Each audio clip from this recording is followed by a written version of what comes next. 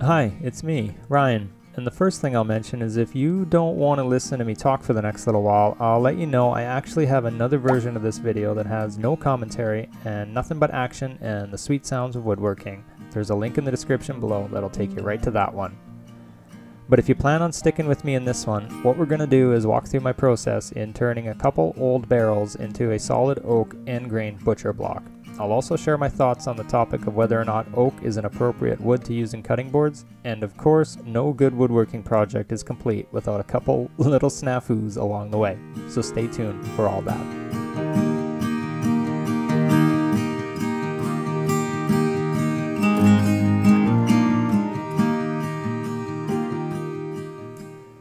So I thought, since this is a project I only plan on doing once, and one that I haven't seen done anywhere else, that there might be some value in talking through the experience. I figure if I share my process, it might give you some ideas on what or what not to do if you happen to have a barrel or two kicking around.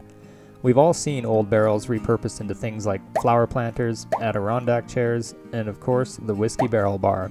While these all look like fun projects, I wanted to have a go at something that I hadn't yet seen and something that was a little more in line with the type of work that I like to do. In case you're wondering where the barrels came from, the answer is that I have a pretty good relationship with my local distillery. They make some excellent products, they've won many awards, and are well known around the world to folks who are passionate about such things. I'll leave a link to their website below if you happen to be one of those passionate folks. You can go check it out. Anyways, I take in their old barrels from time to time with the intent to repurpose them and give them a new life as something other than a barrel. I've got a few more to work through, and if you have any ideas of what I should do with them, please let me know down below in the comments. Originally, my intent was to take apart just one barrel and see how far that got me. Initially, I didn't plan on making this block as big as I did, but the first barrel fell apart on me prematurely before I could capture the cinematic effect that I was after. You know, the one where you lift the head off and all the staves fall outwards in a circle. So I grabbed another barrel, removed some rings, and kept the necessary ones on to hold it together, and I removed the head a little more carefully this time, got into position for the big moment, and there we go. That is pretty satisfying. Looking at one barrel's worth of staves and how much good lumber I was going to get from them, I could sense that one barrel wasn't going to get me the size of block I wanted, and even though 2 barrels worth would yield one a little bigger than I needed, I always like to err on the side of, well, bigger. So I added in the staves from the barrel that fell apart before I wanted it to, and I also left the barrel heads out of this project. They are doweled together and easy enough to pry apart and remove the dowels, but the holes that are left are impossible to avoid having show up in the end grain strips. Here's a past project I did to show you what I mean. I ended up filling the dowel holes with epoxy in this board, and I wanted to avoid that problem altogether on this build, so I set them aside and I'll just have to think of a different project for those. From here, it was a pretty messy job and honestly a bit of a grind to get through all the milling needed to turn the staves back into usable lumber. The first step was to take the curve out of each one, and I did that on the miter saw by laying it flat and aligning the blade to where the stave started to curve up. I sliced it there, flipped it around, and sliced it again. Essentially, I just cut 4 or so inches out of the middle of each one. I briefly entertained the idea of some sort of steam bending method, but that would have been an entire project on its own, and I've learned to be really careful about starting a new project when you're mid-project on something else. Things can spiral quickly when you're always starting but never finishing, so I quickly abandoned that idea and just stuck with the miter saw. The sequence of events to get the wood ready for the first glue up is miter saw, jointer, planer, miter saw, table saw. So here at the jointer, which as you can tell is not exactly a state-of-the-art machine, I took 4 light passes off the uncharred side of each stave. By light, I mean 1/16 of an inch, so in total I took 1/4 inch off one side of each stave, which gave me a flat enough surface that it would ride along the planer bed. 4 passes of around 100 pieces of wood took a little bit of time, and as you would imagine, my jointer knives took a bit of a beating. And then it took even more passes at the planer to shave through the charred layer to get to the good stuff. I don't remember how many times I fed them all through, but I'd have to say at least 6. I'd put them all through, then lower the planer, put them all through again, lower, repeat.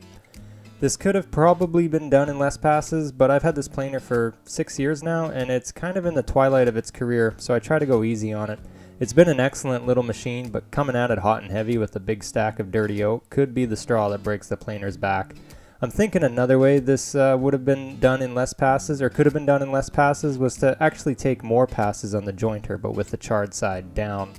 That would likely ease the job of the planer and make a lot less of a mess, and I'll likely try that next time I'm milling up some staves. Another method I thought of that might make this easier is if you had one of those Makita wheel sanders with a wire brush attachment. I imagine you could use that to clean up the charred side of each stave before starting any of the milling, and that would save you from having char residue all over your jointer and planer. I don't think the char hurts the blades as there's no real structural integrity to it. It's the dense brick-like oak below the char that does a number on the knives.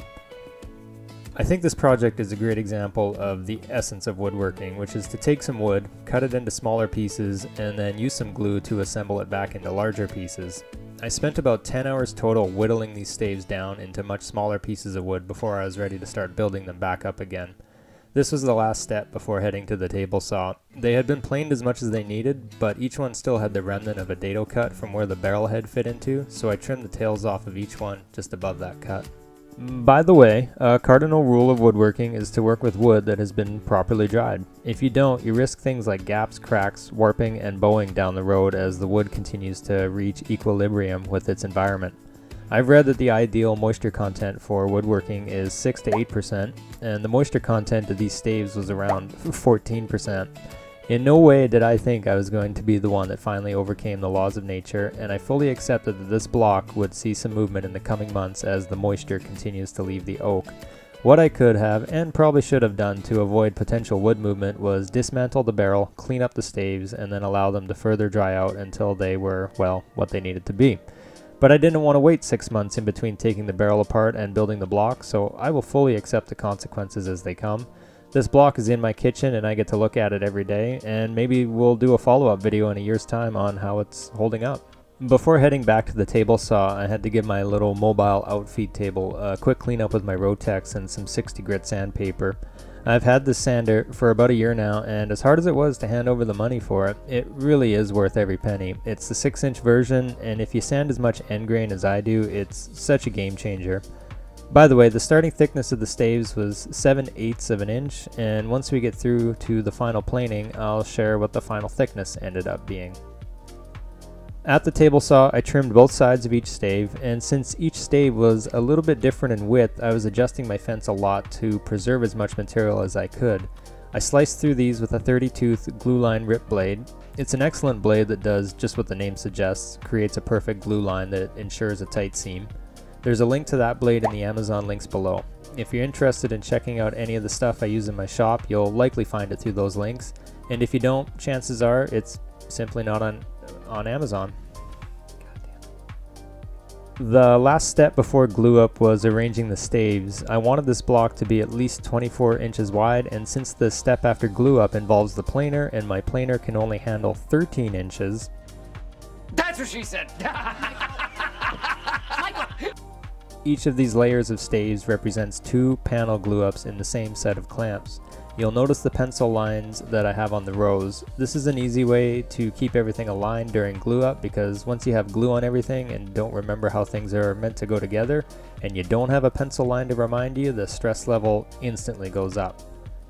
Titebond 3 is my glue of choice, and in my opinion the best glue to use for cutting boards. It's got great open working time before it starts to set up, and once it's dry, it's waterproof. My process for glue ups is pretty standard. I use a simple 10mm painter's nap and roller to apply the glue. To start, I get it nice and saturated with glue and then simply roll the glue on the glue edges. After every use, I wash the roller out with hot soapy water, and I can get dozens of glue ups out of just one of those. I use cauls to keep everything flat and to prevent bowing from the pressure of the bar clamps. I have most of my cauls wrapped in masking tape, but for the few I don't, I make sure I put something in between my wood caul and the wood glue up. Otherwise they don't come apart without some damage being done. In this case, I'm using thinly cut strips of 6mm construction plate poly. It's about $25 for a roll from Home Depot, and it lasts me a very long time, like well over a year. I reuse the strips as much as I can before I have to scrap them, and although you don't see me doing it here, I do typically put those strips between the clamps and the wood as well, with the intent to keep my clamps as clean and as free gliding as I can.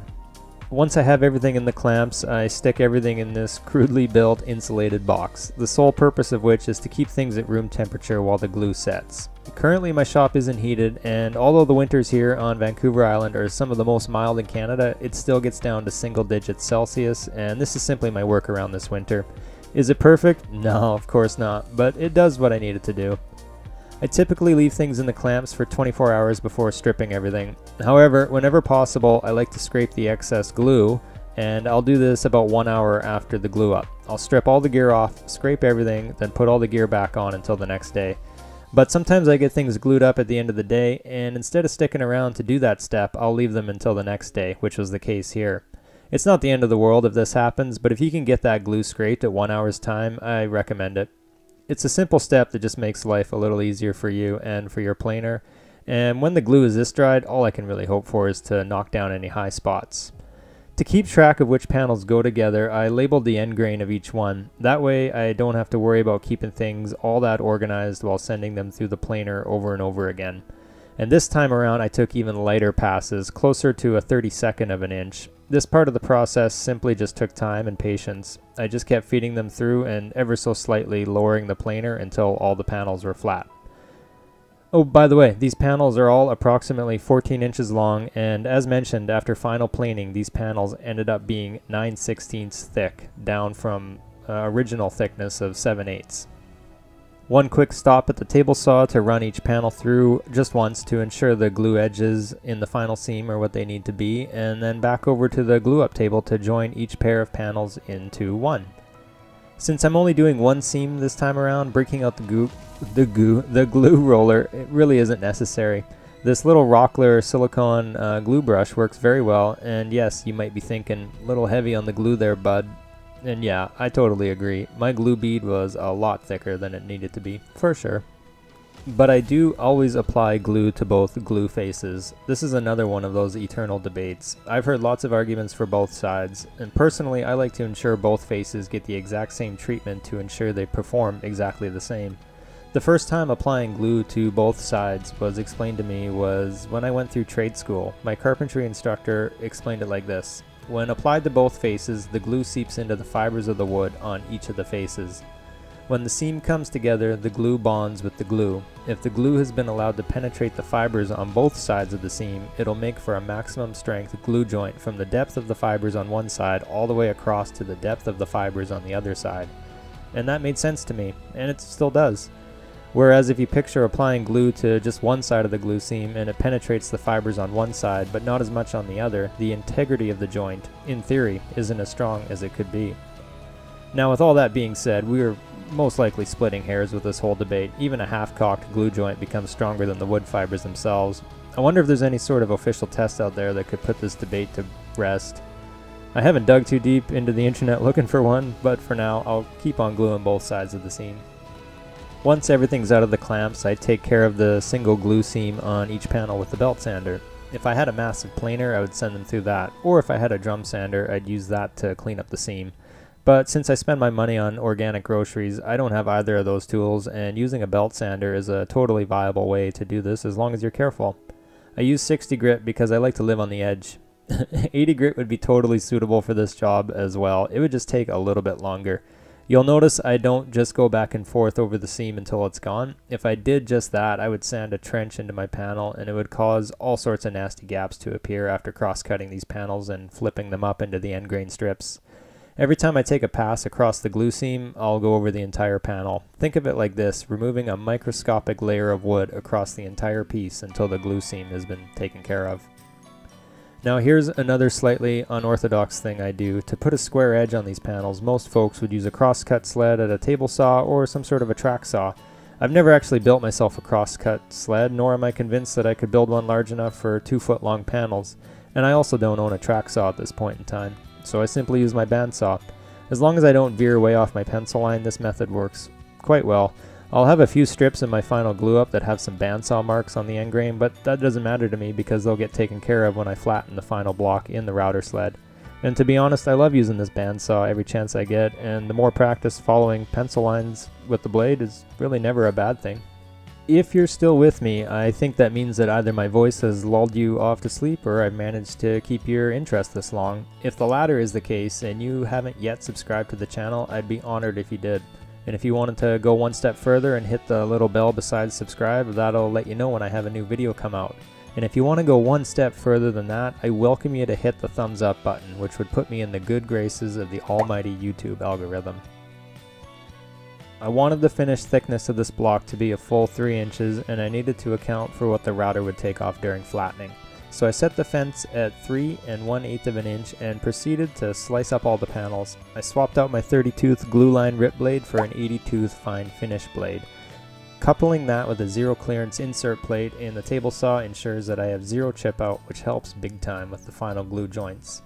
This is always an exciting part of the process for me because it's where I get a good first look at all that oaky end grain. Because honestly, I love oak end grain. It really sets itself apart from all the other woods. It's also at this point where my vision of the finished board becomes that much more clear. This is the largest solid oak project I've ever done, and although oak is definitely not the easiest hardwood to work with, I do find it to be one of the most rewarding. Which brings me to a question I get asked all the time. I've heard oak isn't good to use in cutting boards. Is that true? And the first thing I'll say is this is a topic that could be an entire video on its own, and one where we'd probably be more confused after watching it. I do think that white oak is a perfectly acceptable wood to use, and the reason being is that from the research I've done, oak is one of the most antimicrobial woods out there, along with pine, although I wouldn't recommend using most softwoods in cutting boards. The easy to believe idea that oak is a poor choice because of bacteria getting lodged in its large pores and festering, I think, is a myth. Unlike a plastic cutting board, bacteria doesn't survive long on wood. I've read from numerous places now that something like 90% of bacteria dies off within minutes of being on the surface, and with proper cleaning and care, the rest is easily taken care of. We also need to remember that end grain itself has antimicrobial properties. As the vertical wood fibers rebound to resume their natural position, they push out anything that's trying to make its way in. Now, I've specified white oak as opposed to red oak. Personally, I wouldn't use red oak in an end grain application simply because the pores are so large that you can almost see through them. Whereas with white oak, although with pores larger than most other wood species, it's still considered a closed pore wood. On top of all of this, if you routinely wax your board and keep the wood sealed up, you add another layer of protection. The last thing I'll say is, like anything else on the internet, you'll need to separate the wheat from the chaff yourself, and that although I've decided white oak is great to use and I'm going to continue using it, I'll caution you to do your own research to arrive at a decision that's best for you. Before I pull the glue roller out one last time, I make sure the strips are sorted just the way I like, and to do this I just simply move things around until things look good to me. When you take apart a barrel and start chewing into the staves, you find a few hidden gems with some pretty interesting grain, and I actually set a few pieces aside earlier on in the process that I felt would be a shame to use up in end grain. But I also left a couple of those in with the intent to show off some of that gorgeous edge grain on the side of this block. Once everything is just the way I like it, a quick pencil line makes sure that it goes back together quickly. This was a massive glue up, and even my 5-foot long table wasn't enough to handle all the pieces at once. Now here, I am very liberal in how much glue I use. These are thick pieces, and I probably pushed it past the recommended 10-minute open working time by at least a few minutes. The last thing I wanted, and I've learned this a few times the hard way, is to come back the next day to visible gaps where I simply didn't get enough glue, and that's always a bummer. Now, that can probably be avoided if everything is milled absolutely perfectly and everything goes together perfectly tightly, if that makes sense. And although I did my absolute best to get as close to perfect as possible, I'm limited by the machines and tools I have at my disposal, so I go a little heavy on the glue just to make sure it squeezes into all the places it needs to. I'd rather have a few dollars of glue left on my table than a few gaps in my glue up the next day. And no, I don't scoop the glue up and put it back in the jug. I just let it dry and scrape it off into the garbage. I know, it's wasteful, and I'll acknowledge that. On this glue up, along with the cauls, I utilized 2 large chunks of wood on either end. This is so when I go to clamp everything tight, the clamping pressure is distributed evenly. If I didn't use those and put the clamps directly on the oak and tighten them, there's a good chance I would cause the strips to bow, and once the glue sets, there is no unbowing of things. And I've learned this the hard way in the past, and it's something that I find is easily noticed in the finished product. And speaking of learning things the hard way, this is a great example of why to put some sort of barrier between your clamps and the glue. I'm not really sure why I skipped that little step on this entire project. Once again, I got this glued up at the end of the day, so it sat overnight without the standard scraping at the 1 hour mark, and it took a little bit of coaxing with a rubber mallet there to remove the clamps, and it will take a little bit of scraping to clean those clamps up once the glue is dry. So just a great reminder to put something in between, whether it's plastic, wax paper, painter's tape, or tuck tape. Something is much better than nothing. Speaking of all those things, here's one more example of where they would be helpful: between black pipe clamps and glue. This is the reason the majority of my clamps are just the regular galvanized steel. The coating has a chemical reaction with the glue, and it penetrates into the wood fibers, and it's near impossible to sand out because it gets in there pretty deep. But I was confident this would come off in the router sled. It's always way more satisfying to get a good glue scraping in at the 1 hour mark when the glue has just started to cure. At this stage it's almost pointless, but I took a couple minutes to knock down any high spots, and even with the amount of glue I used, I still noticed I had a couple areas of opportunity. Again, this really goes back to what happens during the milling process and maybe even during my belt sanding process. It was slightly annoying to see this, but I wasn't too worried about it as there were a few other areas in the grain itself that I'd be busting out the CA glue and activator to take care of. I leave the final glue up in the clamps for 24 hours and then I let it sit and breathe out of the clamps for at least 48 hours before I flatten. I actually brought this block home with me and let it sit for 3 more days in a room temperature environment before flattening. And this time allows for any residual moisture in the glue to escape and the block to relax after having been under clamping pressure. I find if you rush into flattening a board, there's a chance the wood will move after flattening and your board will no longer be flat. With that being said, let's remember that due to the moisture content, this block is likely going to have some movement anyways, but in an ideal scenario, I think it's wise to give the board a few days before flattening. There's a few different methods for flattening. You could send this thing through a drum sander, or if you're lucky to have a CNC, that's an excellent option too. I would strongly advise against sending an end grain board through the planer. In a split second, the knives can grab and yank at the vertical wood fibers and cause some serious damage or even injury. My router sled isn't anything fancy. It's a couple plywood rails and a sled built out of MDF that fits my Makita router. All of these are used together on top of a flat surface, which in this case is a workbench I built specifically for this purpose.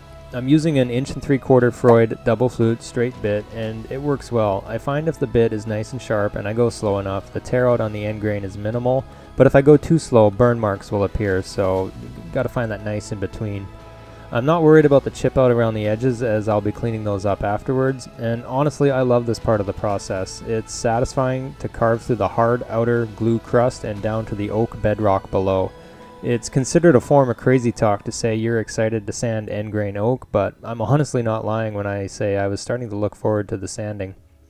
A few minutes on each side with 60 grit in the belt sander makes quick work of the marks left from the router bit. Again, I'm careful to go over the whole surface in a consistent manner.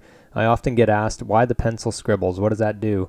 And this is exactly why and exactly what it does. The pencil marks show me where I've sanded enough and where I've missed. It's a tried and true method of ensuring a consistent sand across the surface.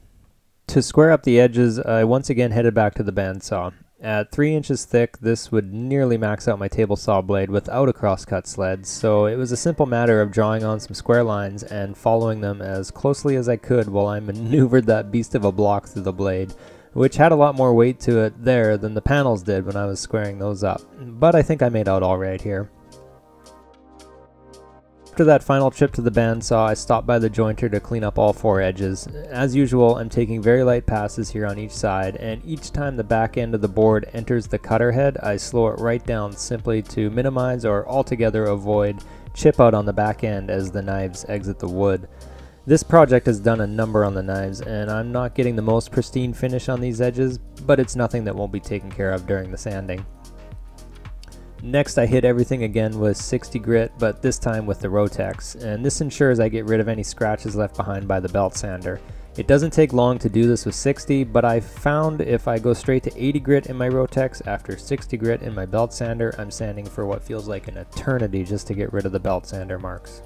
I wanted both sides of this block to be usable. One side would be for all the various chopping and slicing that one normally does, and the other side would be specifically for carving up meat. So naturally, one of the sides needed a juice groove, and I actually had to build up my groove rails to be able to put a groove in this one.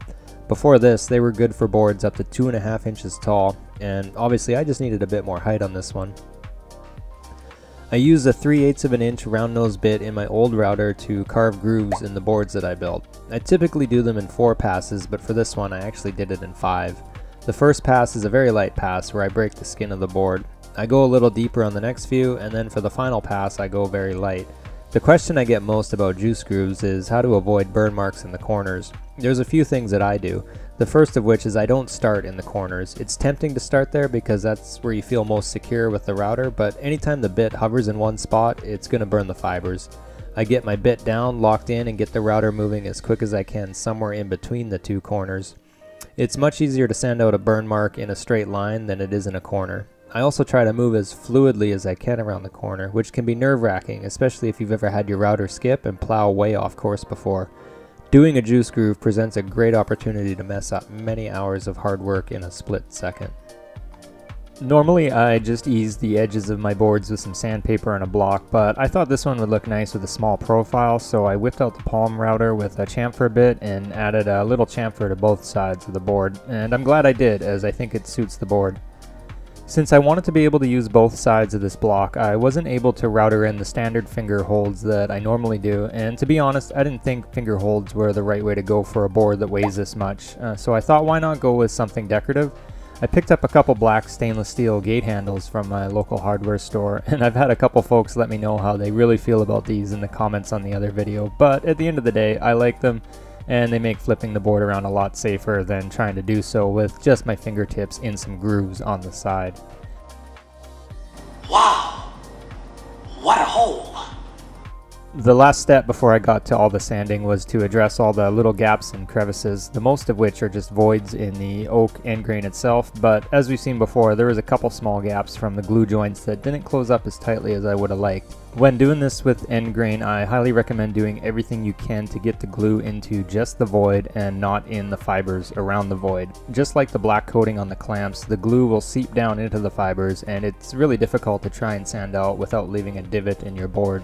With 60 grit out of the way, 80 grit is next. The sequence of events is spritz, scribble, sand, repeat.